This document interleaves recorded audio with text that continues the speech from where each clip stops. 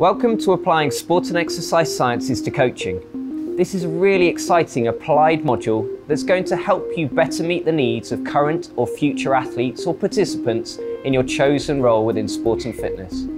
Throughout this module, you will enhance your scientific knowledge, your analysis skills, and your ability to develop effective coach-athlete relationships, whilst also reflecting on your own practice in a sport and fitness setting.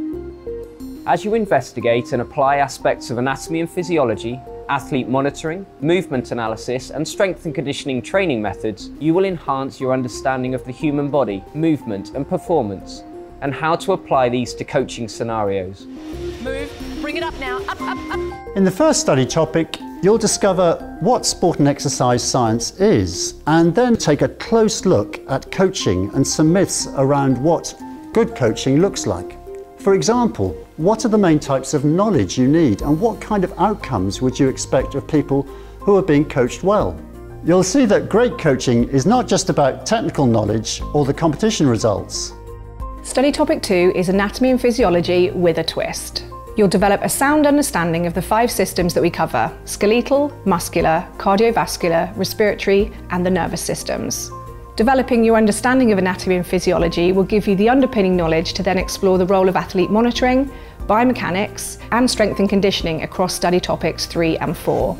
The methods used in athlete monitoring and biomechanics will help you to understand how an athlete's training, sleep, nutrition, hydration, and technique are impacting upon the body and thus on performance. In study topic 4, you will engage with strength and conditioning principles. Starting with fitness testing, you will then apply training interventions for strength, speed, power, and endurance, while gaining the knowledge to plan periodized programs to meet an athlete's needs. Study topic 5 is made up of 3 different options. The first explores athletic development in children, the training that children may engage in, and busts some of the myths around whether children should lift weights.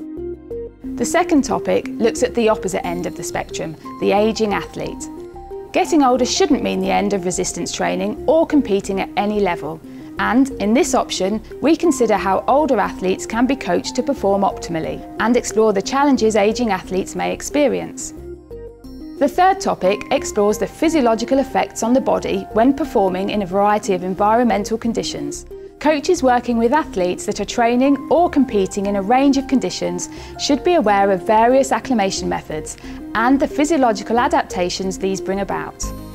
In study topic 6, we explore some more illuminating examples of how science applies to coaching. You'll see how the most effective coaches are really self-aware and think carefully about how they apply scientific knowledge. You'll see a range of examples, from a running coach working in the extreme cold of the Arctic to a Californian swimming coach who has challenged tradition.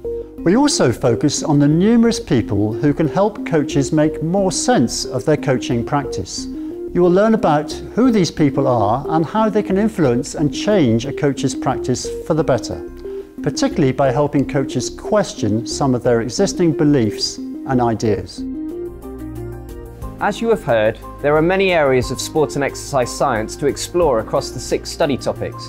Ultimately, this module will allow you to become more effective coaches, meeting the needs of each and every individual that you coach in the sport and fitness environment you choose to work in.